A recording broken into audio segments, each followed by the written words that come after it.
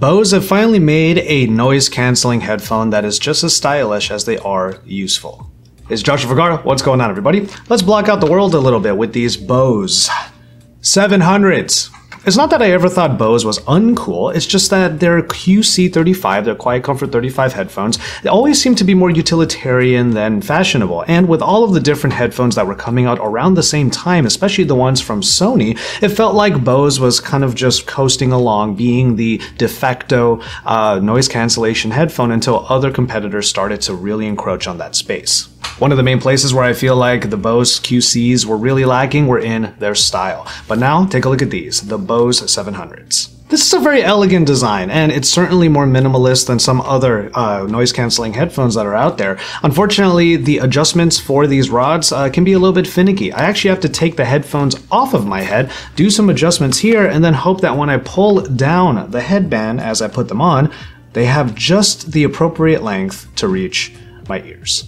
They're still fairly light, even if they're not as light as the original QC35s, but I don't get any fatigue on my head, especially on the top here, where normally with other headphones I would feel a bit of a pinch here, but with these, perfectly fine. Looking around the actual headphones, you have the ear cups that are made of this very comfortable leather, and they feel really nice even after long periods of listening. But on the outer portions, you have of course the Bose logo and a few different grills for the good onboard mics. Those microphones can also be very useful for the Google Assistant integration, which is something that you set up when you get this thing paired to your phone. It's 2:26 p.m. However, if you were to hold on that button, you can actually talk to Google Assistant in a walkie-talkie fashion. Above that programmable assistant button is the Bluetooth button, or the power button also, where you can press it to turn on the headphones, get that noise canceling started, and get it connected to a phone, or hold on the button so you can trigger the pairing mode. And then finally, over on the left side, you have that one button there to control the noise cancellation levels, anywhere from levels of 0 to 10. Alright, so here is one thing about the design that I'm not the biggest fan of. Here, I'll show you right now. When I'm not listening to anything and I take the headphones off, the ear cups come out. Now, this in and of itself is not that big of a deal. At times when I'm here in my office and I want to have some content playing in the background, maybe a podcast or some music, having these as tiny little loudspeakers pointed up at me actually is kind of cool. It just seems kind of interesting to me that a very stylish headphone like this, that Bose should be more proud of showing off, isn't being shown off because those designs are hidden close to your chest. And then the ergonomics actually take a hit here, because when you try to put the headphones back on, it's like trying to figure out how to rotate the ear cups. And as I'm rotating the ear cups, and most of the time when I bring them back up, I'm pressing one of those buttons that I was just talking about.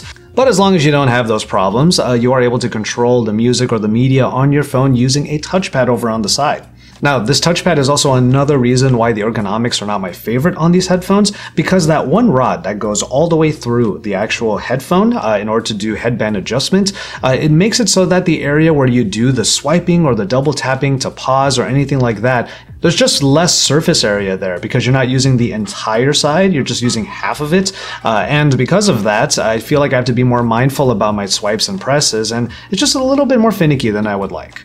Rounding off the different features, you do get a USB-C charging port now, which allows it to have fast charging so that you can get some of your playback back in a short amount of time. And then the headphone jack over on the side is of a 2.5mm construction. That is because in the carrying case, which allows the headphones to lay flat inside, there is a cable that connects to all 3.5mm jacks. It's just that the port that goes into the headphones is 2.5mm.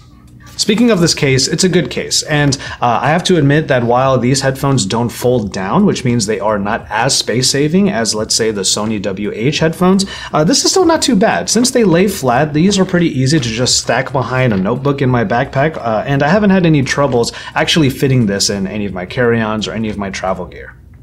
And finally, talking about the application itself, the Bose application does give you some control, graphically, of the noise cancellation levels and a couple of other options, including which assistant in the phone you wish to use, including Google Assistant and Alexa. What is actually missing from here is any type of equalizer, which means that the sound profile you get from the Bose 700s is pretty much what you get, unless you download like a third-party EQ or something like that.